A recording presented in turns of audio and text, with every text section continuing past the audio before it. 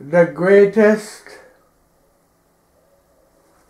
Let the peace, love, and blessings of Jehovah God and His Christ be upon the entire world. In the name of our Lord Jesus Christ. Amen. The greatest work. Everlasting gospel delivered to the entire world by the Holy Spirit of truth. Leader OLUMBA, Obu, the supernatural teacher. Spiritual food. John chapter 14, verse 12. Verily, verily, I say unto you, he that believeth on me, the works that I do, shall he do also, and greater works than these shall he do, because I go to my Father. Quote, brethren, I want to bring to your understanding a very important aspect of the gospel that, verily, verily, I say unto you, he that believeth on me, the works that I do shall he also do, and greater works than these shall he do, because I go unto my Father. He has come. When the question was asked in heaven, who shall come and save the world? Both heaven and earth were in total silence. No angel or man responded, but our Lord Jesus Christ lifted up his hand as the only volunteer. He was told of the consequence of the service, but he accepted to come for the sake of his brethren. Can you imagine the sacrifice greater than that? Can you really imagine any sacrifice greater than that? There is no aspect of the Word of God which is a lie. There is something greater. He was nailed on the cross. He was spat on, slapped on the face, beaten with cane, and meted with all kinds of treatments. But he said that there was something greater. Did you hitherto know or believed it?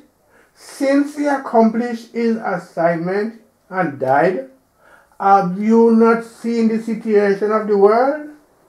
As you are trying to raise your head, thinking you have money, you have children, or have practiced the word of God, if you were to practice the gospel, would you have lacked peace? Or would the world have been in this deplorable state? In Revelation chapter 5, verses 1 to 14, it said, and I saw in the right hand of him that sat on the throne a book written within and on the backside, sealed with 7 seals. And I saw a strong angel proclaiming with a loud voice, who is worthy to open the book and to loose the seals thereof? And no man in heaven nor on earth, neither under the earth, was able to open the book, neither to look thereon. And I wept much, because no man was found worthy to open the book and to read the book, neither to look thereon. And one of the elders said unto me, weep not. Behold, the Lion of the tribe of Judah, the root of David, has prevailed to open the book and to loose the 7 seals thereof. And I beheld, and lo, in the midst of the throne and of the 4 beasts, and in the midst of the elders stood a lamb, as it had been slain, having 7 horns and 7 eyes, which are the 7 spirits of God sent forth into all the earth. And he came and took the book out of the right hand of him that sat upon the throne. And when he had taken the book, the 4 beasts and 24 elders fell down before the Lamb, having every one of them harps and golden vials full of odors, which are the prayers of saints. And they sang a new song, saying, Thou art worthy to take the book and to open the seal thereof, for thou wast slain, and hast redeemed us unto God by thy blood, out of every kindred, and every tongue, and people, and every nation, and hast made us unto our God kings and priests, and we shall reign on the earth. And I beheld, and I heard the voice of many angels round about the throne, and the beasts and elders, and the number of them was 10,000 times 10,000, and thousands of thousands, saying with a loud voice, Worthy is the Lamb that was slain to receive power and riches and wisdom and strength and honor and glory and blessing. And every creature which is in heaven and on the earth and under the earth, and such as are in the sea, and all that are in them, heard I saying, Blessing and honor and glory and power be unto him that sitteth upon the throne, and unto the Lamb forever and ever. And the 4 beasts said, Amen. And the 24 elders fell down and worshipped him that liveth forever and ever. Brethren, this excerpt reveals the work which is greater. What is that book which none in heaven or on earth was able to open and read therein? In John chapter 15, verses 9 to 15, it says, As the Father hath loved me, so have I loved you. Continue ye in my love. If ye keep my commandments, ye shall abide in my love, even as I have kept my Father's commandments and abide in his love. These things have I spoken unto you, that my joy might remain in you, and that your joy might be full. This is my commandment, that ye love one another as I have loved you. Greater love hath no man than this, that a man lay down his life for his friends. Ye are my friends, if ye do whatsoever I command you. Henceforth I call you not servants, for the servant knoweth not what his Lord doeth, but I have called you friends. For all things that I have heard of my Father, I have made known unto you. Brethren, this commandment about loving one another as he hath loved you, have you seen anyone who has complied? Have you seen anybody who heard or read the gospel and put same into practice? The book which is referred to in the above reference is the injunctions of our Lord Jesus Christ, that we should love one another as he had loved us. All churches in Rome, in Israel, in Africa and America, and indeed the entire world are calling on our Lord Jesus Christ. But has any put his teachings into practice? Love is what we mean, and it covers speaking the truth, being humble, meek, refraining from fornication, from idolism, from stealing, not bearing malice, or telling lies. Have you seen anyone who has complied? That is why it is said in John chapter 12, verses 45 to 50. And he that seeth me, seeth him that sent me. I am come a light into the world, that whosoever believeth on me should not abide in darkness. And if any man hear my words and believe not, I judge him not. For I came not to judge the world, but to save the world. He that rejected me and receiveth not my words hath one that judgeth him. The word that I have spoken, the same shall judge him in the last day. For I have not spoken of myself, but the Father which sent me. He gave me a commandment, what I should say and what I should speak. And I know that his commandment is life everlasting. Whatsoever I speak, therefore, even as the Father said unto me, so I speak. Brethren, in the entire world, no one has practiced the word of God. This is the source of the problem that is afflicting the world. Even the Roman Catholic is not prepared to use the Bible, and no church or person seeks the word of God.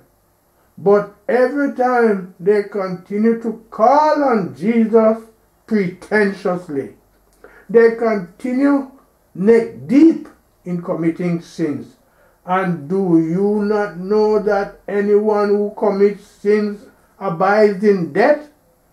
Practicing the word of God is that which is greater, and indeed it is not easy to accomplish. Even if you have a whole house filled with money, it does not avail you any usefulness. Even if you beget children that can fill the world, or you build houses to fill many cities, or buy cars and even aeroplanes, without love, it avails you nothing. Love is the greatest, and that book that was unable to be opened was named Love. The opening of this book was the practicalization of love, which the Holy Spirit has come to demonstrate, and with him now practicing this love, has the way not been opened and man liberated.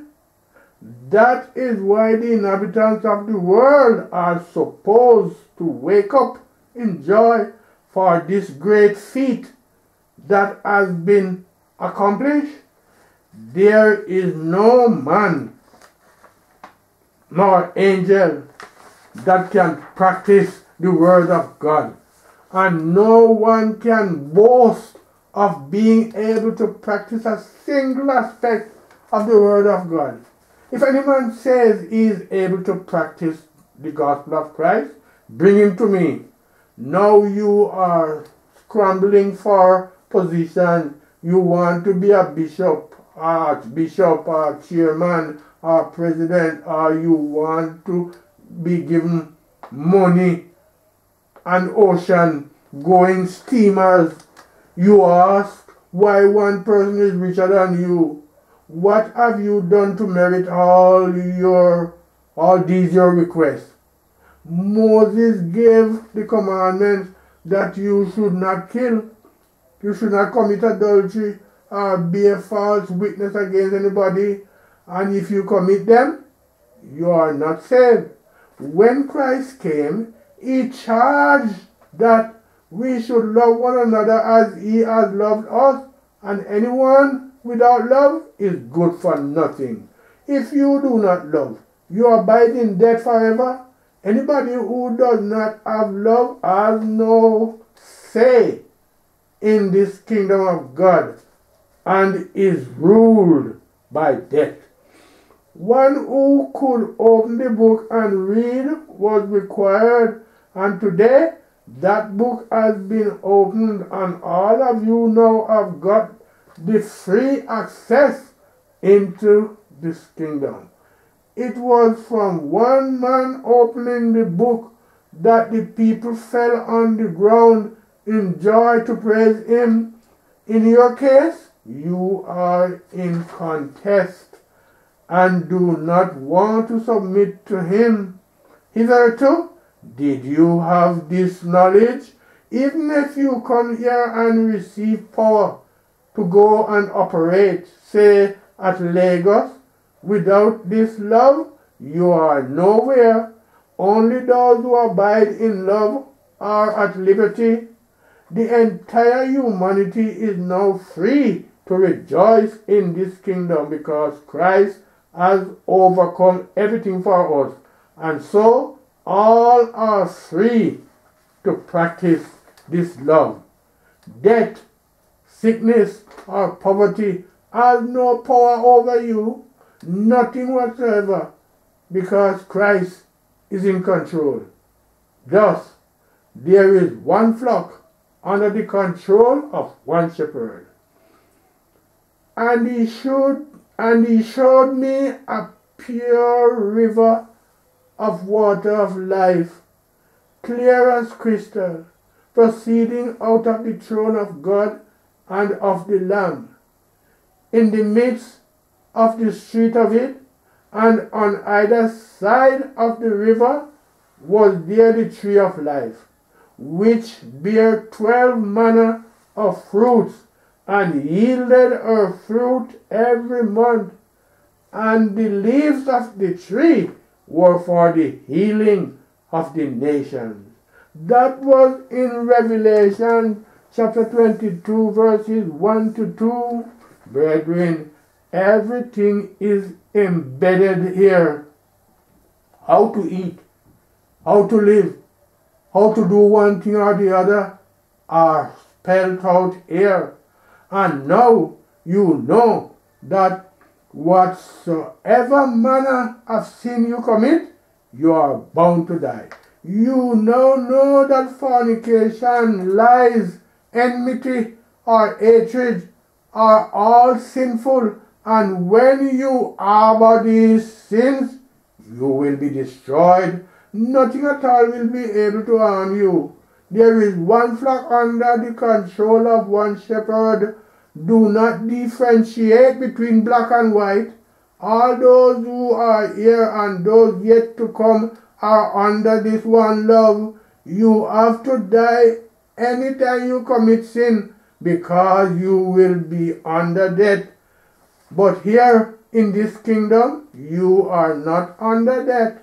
With this very loving existence, you are now omnipresent, having power over men and angels. Those who have ears, let them hear. May my peace and blessing abide with the entire universe now and forevermore. Amen. End of quote. Peace in the name of our Lord Jesus Christ. Amen. Thank you, Father.